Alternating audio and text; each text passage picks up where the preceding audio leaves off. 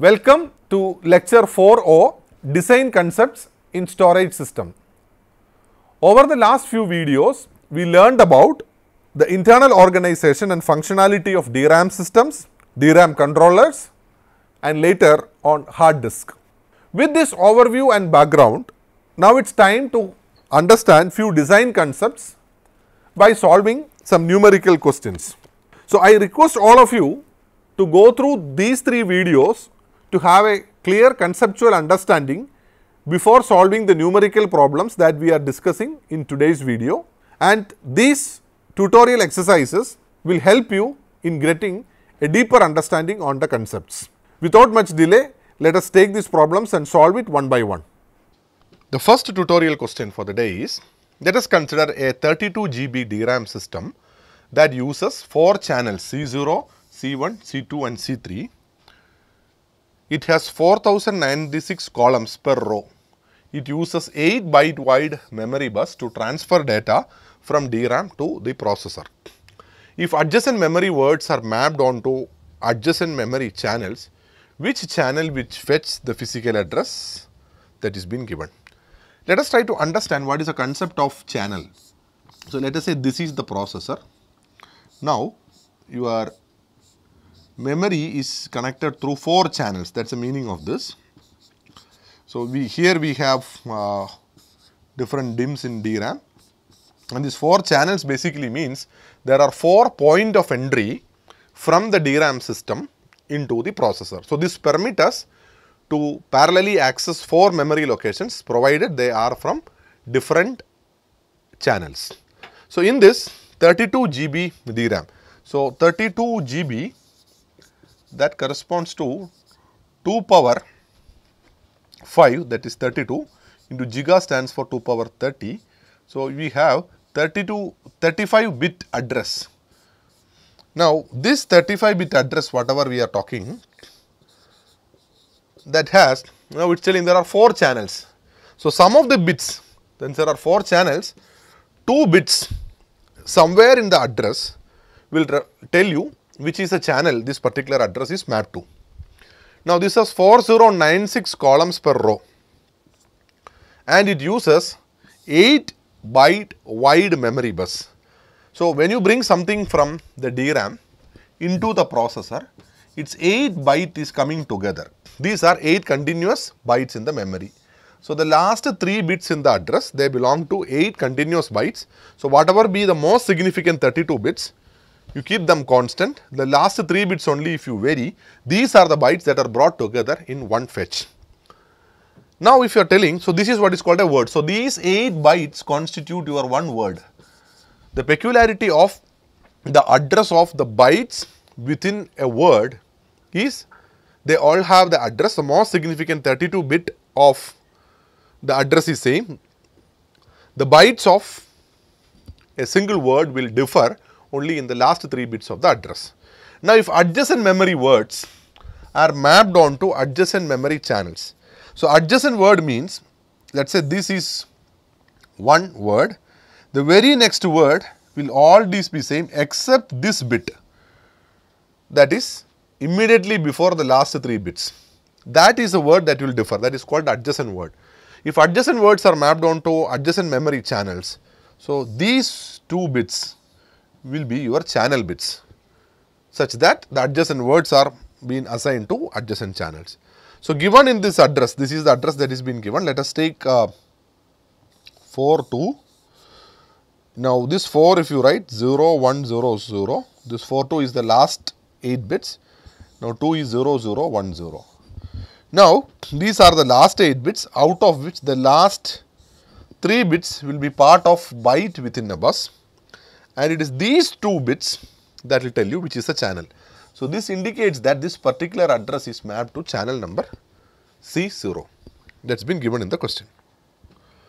Let us now move into the next question in DRAM address mapping. Consider a 64 GB DRAM system organized as 4 channels, each channel with 2 DIMMs, each DIMM having 2 ranks. The system uses 8-bit chips and 8 banks. Each bank has a collection of byte cells which can store 8 bit of information organized as row and column. That is, the meeting point of row and column is a byte cell. The bank configuration is in such a way that the number of rows and columns per bank is equal. The system uses 8 byte wide memory bus to transfer data from DRAM to the controller. Each channel is connected to 16 GB of continuous memory. Let us try to rephrase what are the things that is been given in the question, the important points. So, in this case, it has been told that we have a 64 GB DRAM, 4 channels, 2 DIMMs. Since it's 64 GB means 2 power 6 into 2 power 30, that is 2 power 36 is the number of bytes. You require 32 bit address. So, 64 GB is you require 36 bit address, 2 power 36 bit. So, 36 bit physical address is there. Now, these 36 bits we have to divide into channel, DIMM, rank, bank, row, column and byte. Now, it's an 8 byte wide memory bus. Like in the previous question, the last 3 bits in the address will represent byte within a bus. Is used to transfer from DRAM to the controller. Now, each channel is connected to 16 GB of continuous memory.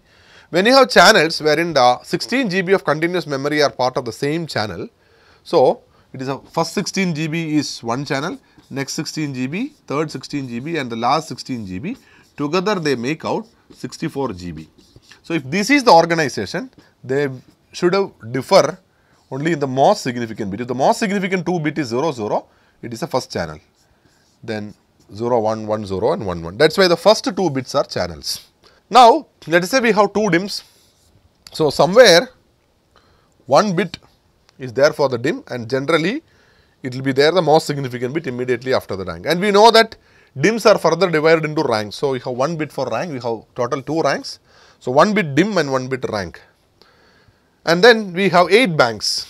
So, somewhere we have 3 bits inside the address. So, this location of the bank is still not sure for you. Anyway, there are 3 bits that is been reserved for the bank. So, out of 36, we have 3 bit for the byte within the bus. That is what this is talking. You have 2 bits for channel, that make it 3 plus 2, 5 bits is already gone. And then we have 3 bits for bank, that make it 8 plus 1 bit each for DIMM and rank. So, out of total 36 bits, already 10 bits are gone. So, remaining you have 26 bits. These 26 bits I have to split into rows and columns per bank. Now, it has been mentioned that the number of rows and columns per bank is equal. So, the remaining 26 bit whatever we have, I will divide into 13 bit row and 13 bit column. That is what is been given. Now, if the system is using row interleaving, so this row interleaving will tell you where you have to keep it in the bank.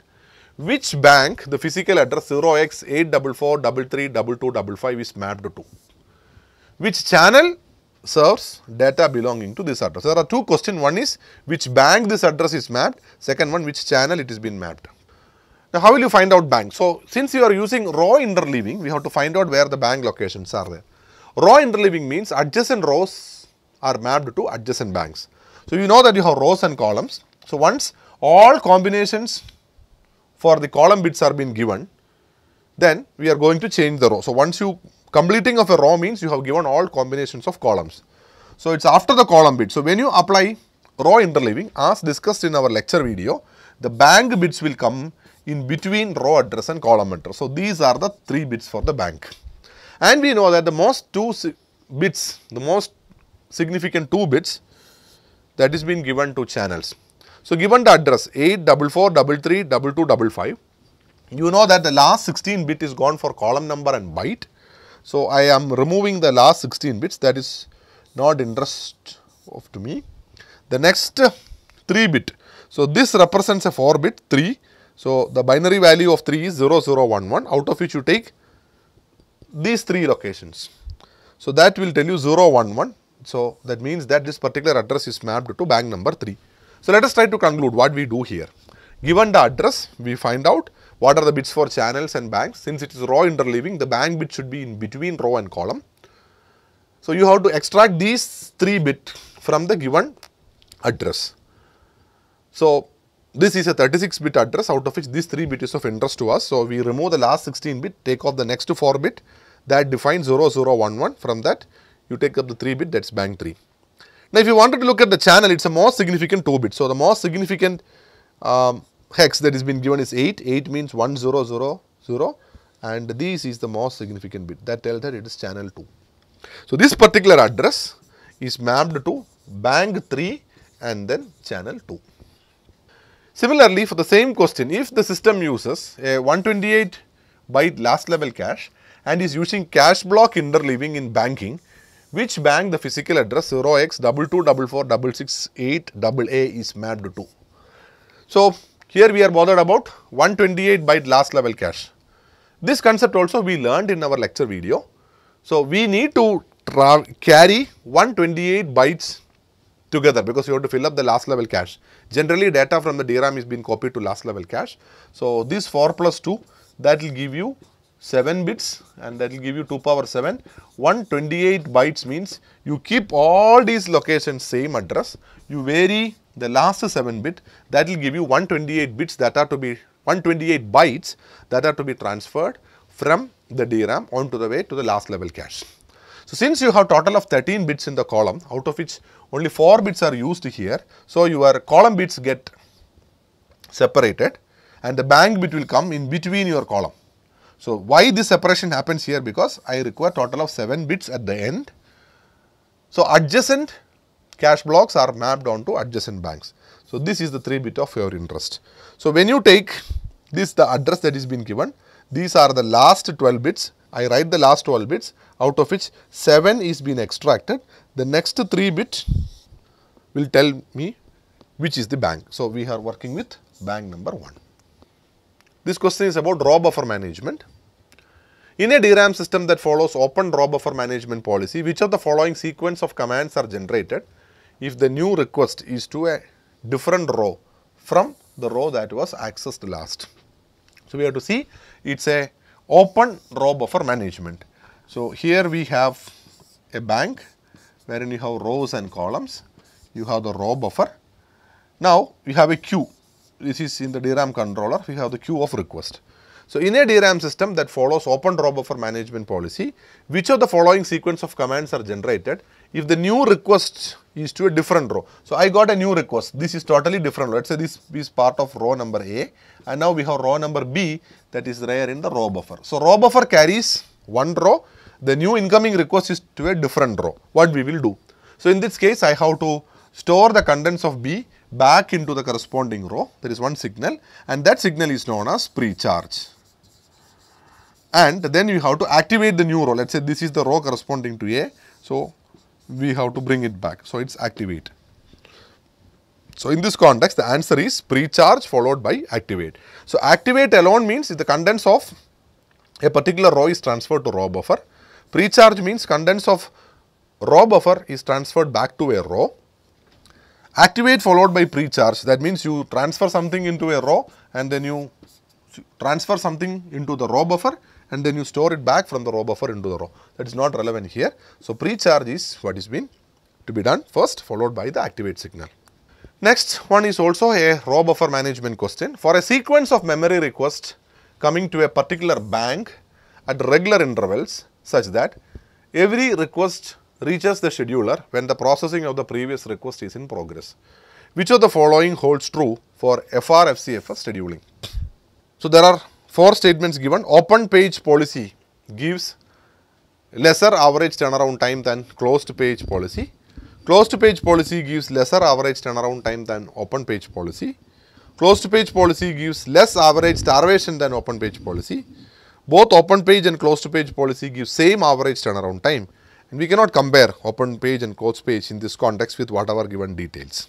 So, we have to understand what is the concept of turnaround time. So, when you have a request that is coming into the DRAM queue, that time onwards until the request is being completely serviced. That means the content that is being asked by the request is being transferred to the DRAM controller, that is called turnaround time. So, you have a bank which has a row buffer and now some contents are existing there. Now, we are in the process of extracting the data. So, every new request is coming to the queue in such a way that prior to the completion of this previous operation that is being under service, new elements are coming. Meaning, at the end of the operation, they have some elements already in the queue. Now, what is the difference between an open draw policy and a closed draw policy? In the case of an open draw policy, after servicing a request, we keep the row open, hoping that the future request will be to the same row. So, if the future request is to a different row, then you have to do a pre-charge and then activate the new row. If it is a closed row policy, by the time you complete the servicing of a given request, if the queue is empty, then we don't know what is going to come in the future. So, you perform a pre-charge operation, hoping that the future request that is going to come is to a totally different row. So, in open draw policy, we hope that the future request is to the same row, leaving the row open. In closed row policy, we hope that the future request will be to a different row. So, there is no point in keeping the row open right now. Let me close it. That is called pre-charge. Now, in this context, in the given question, we have always your buffer occupied with some request. There won't be any case of the buffer empty. That is what is being told. When the previous request is in progress or processing of the previous request is in progress, the new request is coming. So, the new requests are always coming when the previous one is in progress, means when the previous request is completed, we don't have an empty queue. If you don't have an empty queue, then in the case of an open draw policy, we can search for FRFCFS scheduling whether there is anything to the same row. If so, apply only CAS. If it is a different signal, perform pre-charge and then activate. In the case of closed row also, as long as you are applying FRFCFS scheduling, first ready, first come first serve. If at all you find anything row buffer hit, try to pick up that request in the queue. If you are not able to find out, anyway you have to activate a new one. So, it is pre-charge. So, both raw buffer management policy and closed raw buffer management as well as open raw buffer management are going to be picking up requests in the same order. So, there is no difference at all. So, the answer is the turnaround time is going to be same in the case of both open row and closed row policy. So, this is what we are told. So, we have always, whenever we are progressing something, we have a queue and the queue is non-empty. As long as the queue is non-empty, open row policy and closed row policy won't make any change at all. So, both open and closed row policy will give same average turnaround time. Let us now come to a scheduling question in DRAM. A DRAM controller is using a closed page row buffer management policy. Assume that it takes 20 cycles for a row to be transferred from the storage array to the row buffer after the activate signal is enabled. So, once you give an activate signal, it takes 20 seconds for the data to reach row buffer. And then it takes 10 cycles for the data to move through data bus to memory controller after the CAS column address drop is enabled. Minimum 15 cycles are needed between a pre-charge signal and an activate signal. The controller is using FRFCFS scheduling algorithm. Consider the following 10 memory requests that came to bank 2 of this DRAM controller. So, you are going to get few requests, all of them are to same bank. So, we are dealing with only one row buffer. Now, the way in which the requests are represented is Rx, Cy and Tz, which represents a request arrived at the Zth clock cycle, the last entry is the clock cycle, for a word at row X and column Y of bank 2. So, this means row 15, column 78, the request came at time 10, row 20, column 50 at time 20. So, you have a sequence of requests. Now, we are supposed to know what are the time in which these signals are being applied or by what time you can complete the operation. So, these are the important things from question. It is a closed row buffer management policy. So, as long as, so when you complete servicing a request, if the queue is empty, then you will pre-charge. That is the meaning of closed page row buffer management policy. 20 cycles between an act and a CAS, 10 cycles between a CAS and transfer of data, 15 cycles between a pre and an act, FRFCFS scheduling algorithm. So, what we do is, let us try to organize the given data. Whatever data is been given, we are going to write it as row number, column number, followed by the time at which it is arriving. So, if you look at the very first data, first one is R15, C78 and T10. So, R15, C78 and T10, time is 10. The second one is 20, 50 and 20. So, at time 20, that is the third parameter, in row number 20 and column number 50 we have the data. So, I am organizing the data in the order of time of arrival and these are the rows and columns. Now let us try to understand. Initially the row buffer is empty. Now when you look at time 1, there is nothing there in the queue, at time 2 there is nothing. So the first element reaches only at time 10. As and when it reaches, we have to schedule it. So we will give an activate signal because already the row buffer is empty. So when you give an activate signal, it takes 20 cycles for the data to reach corresponding row buffer from the row. And then, so it takes 20 more cycles. So at time cycle equal to 30 only, the data is ready in the row buffer. Then you apply a cache signal, it will take another 10 more cycles. So the transaction is complete at clock cycle 40. Now in clock cycle 40, if you look at, these are the two requests that have already reached the scheduler. So if you look at that, one is to row 20, other one is to row 24. So my scheduling is FRFCFS. The current row that is opened is 15. So there is no other request that is there in the queue which is to the same row. So the ready concept is not there. FRFCFS, first ready. No other row is ready. So we have to go for FCFS policy. So out of these two requests, it is this request which came first. So I am going to do that. How will I do? So at 40 my previous one got over. So at 40 I am performing a pre-charge by which row number 15 which was there in the row buffer is written back to the corresponding row. At 40 I generate a pre-charge signal. It will take 15 cycles to complete the pre-charge operation, making the time by 55. Then I have an activate which will take another 20 more cycles. So at 75 I can give cache, 10 more cycles. So at 85 I will complete. So at 85 if you look into, these are the two elements that are already there in the scheduler queue. But we see that one is to row 24 and the other one is to row 20. So even though the request which came late at clock cycle 80, it is to row 20 and column 78, whereas the request which came at clock cycle 35 is to row 24. Currently the time is 85. So these are the two elements from which one I will pick. The first one, even though it reaches first, it is to a different row. The second one, it is to the same row. So as per our policy, whenever we are able to service a request that is to the same row, we have to do it first. That is called FRFCFS. So now, rather than the third one, it is the fourth one that gets scheduled first. So here we have to apply only a cache signal. At 85 we complete the previous one, 85 you can apply the new column. Why it's new column means previously I serviced 50, now the request is to column number 78. So just give only column number, in another 10 cycles you are completing. Now the peculiarity is at clock cycle 95 we are completing the transaction with respect to the third request. Now we have to go to the new one. So at 95, at clock cycle 95, which is the one that is pending, only this is pending. So there is no other way, we have to pre-charge it. So that's the fourth one, we pre-charge at 95, it takes 15 cycles. So at 110 pre-charging is over, generate the activate signal, it takes 20 cycles more. At 130, activate is complete and the data is ready in the row buffer. We generate cache signal at 130, by 140 it is over. And then the transaction is complete at clock cycle 140. Now what 140, we don't have any other request. The new request is coming only at 150. So at 140, we don't have any other request that is been there. It's a closed row policy. So we hope that in future, whatever request that is coming is to a different row. So at 140, what I do is, I am doing a pre-charge operation, which will be taking time up to 155. So even though we have a request at 150, we can start the activation only at 155 because at 140, we have given a request for a pre-charge because it's a closed row policy and it will get over at 155.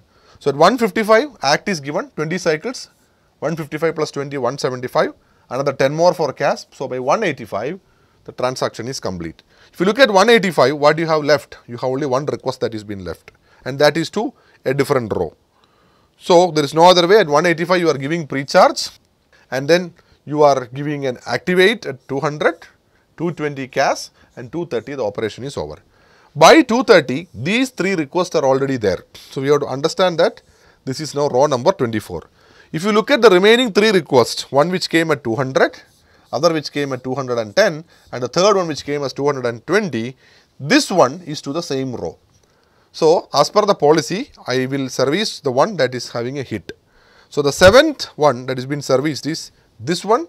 So we have to apply only cache at 230, by 240 it gets over. Now by 240, these are the two ones that are already there. out of which none of them is to same row number 24. So, you go as per FCFS policy. So, that makes this request that is to be serviced at 240 you give precharge. So, you are completing a transaction at 240, at the same cycle precharge is been given, 15 cycles activate is given, 20 cycles cash is given, 10 cycles at 285 you complete. So, by 285 what we have is we have these two elements also ready. Now, currently I am processing row number 35, none of them is to same row. So, you give which one came first. So, one which came at 210 that is been serviced with the timing 285 for precharge, clock cycle 300 for activate, 320 for cash and 330 the transaction is over, and then you have the last one that is getting serviced. So, the whole thing will get over at clock cycle 375. So, now it has been asked what is the order in which it has been serviced. 1, 2, 3, 4, 5, 6, 7, 8, 9 and 10. This is the order in which the requests are getting serviced, and these are the clock cycle in which the DRAM controller receives the data, and these are the times at which precharge, act and cache everything is been done. So, in this question what is given is we have been given a set of requests that is been coming to a particular bank of the DRAM controller, and now we are trying to find out what are the order or what are the timings at which various signals are being given. So, as far as DRAM is concerned, the time at which the signals are given is very important. So, as mentioned in the question, after you give an activate signal, it takes 20 cycles for the data to reach the row buffer from the corresponding row. So, the cache signal can be applied only after 20 cycles. The circuitry of the DRAM has to be designed in such a way that these timing constraints are to be strictly followed. So, this gives us a different picture of how, even though the requests are coming in an order, the way by which they are being serviced is based upon the scheduling algorithm. So, FRFCFS is the most common scheduling algorithm that is being followed. When you are done with the request, look into the queue, what are the set of requests that is been available, and pick up that request which is going to have an exact row match. The row number of the incoming request is same as the row that is been currently kept open in the row buffer. If you are not able to get a match like that, then you go as per FCFS scheduling. This is the way in which it has been done. I request you to practice few more problems in this to get more clarity as far as the timing and the signal generation of DRAM controller is concerned. Now, let us move on to the hard disk. This is a question with respect to cylinder skew. If a 6000 RPM disk has 256 sectors per track and the track seek time is 780 microsecond, what is cylinder skew? So, what is basically cylinder skew? Offsetting the start sector of an adjacent track to minimize the likely waiting time when you switch on to the tracks. So, this is the cylinder. Let us say you can see that here we have one, that is sector number 1 of a track. But if you look into the sector number 1 of the next track, it is not exactly in the same line, it is been shifted. Sector number 1 of the next track is shifted, sector number 1 of the very next track, like that if you look into, the sector number 1 of various tracks are not exactly in the same line, they are being slightly positioned. What happens is when your head is now currently touching sector number 1 and go all the way read the data up to sector number 31, now you want to take the data from the very next cylinder. So, the head is going to get itself detached from track 0, let us say here, and then it is moving to the next track. By this time, since the disk is rotating, by the time you take off from track number 0 and come back and touch down track number 1, some of the sectors have already slipped. So, to avoid that, sector number 1 or 0, whatever is the beginning of the sector of the next track has to be slightly adjusted or shifted such that during this takeoff and landing time of the head, you are not going to lose your data. So, it is actually a 6000 RPM disk. That means the disk is going to rotate at 6000 times, it is going to revolve around the axis in 1 minute. So, 6000 revolutions you are going to make in 60 seconds. That means one revolution will take 60 divided by 6000, that is going to be 10 millisecond, 60 seconds divided by 6000. So, it takes 10 millisecond to complete one rotation. Now, it has been mentioned that you have 256 sectors. So, completing one will take 10 millisecond. So, during this 10 millisecond, you are moving across 256 sectors. So, how much time you are going to spend on one sector? Roughly 39 microsecond you are going to spend on a sector. So, if it requires 10 millisecond to cover up one complete track, that means 256 sectors, approximately 39 microsecond is what you spend. So, 10 millisecond divided by 256, it is 39 microsecond. Now, it has been given in the question that track seek time is 780 microseconds. So, that is you are going to take off from one of the track and then going to touch down the very next track. So, during this time, so that is the time given, track seek time. It takes 780 microseconds to switch off from one track and touch the adjacent track. So, during this 780 microseconds time, you actually pass through 20 sectors. So, 20 sectors have already gone by the time you touch down. So, in the adjacent cylinder, the next sector has to be squeezed or shifted by 20 sectors. That means, here it is 1, the one of the next track should be kept at a distance of 20 sectors. So, somewhere here, then here, like that. This is the way how cylinder skew is being calculated. So, computation of cylinder skew will help us in finding out how much should be the shifting that is being done in adjacent cylinders as far as numbering of the sector is being concerned. Then, there is yet another important section as far as disk is concerned, that is about scheduling. Given a series of requests, you have to find out what is the order in which they are scheduled. We have learned different scheduling algorithm like FCFS, SSTF, shortest seek time first, scan algorithm, look algorithm, then the elevator algorithm, like that. Already during the lecture session, we have taken one example and found out what is the average turnaround time and waiting time of all these. So, when you get a sequence of request, the request can be of the form platter number, track number, sector number and all. But as far as scheduling is concerned, what we want is only track number, which is eventually the cylinder number. So, scheduling is done with the help of cylinder numbers. So, from the given set of requests, extract the cylinder numbers alone and then based on the cylinder number, apply the algorithm whatever being asked. So, since already we have discussed with the scheduling algorithms with numerical problems itself during the lectures, there is no specific question that has been planned as far as tutorial is concerned, but kindly work out maximum number of questions. Thank you.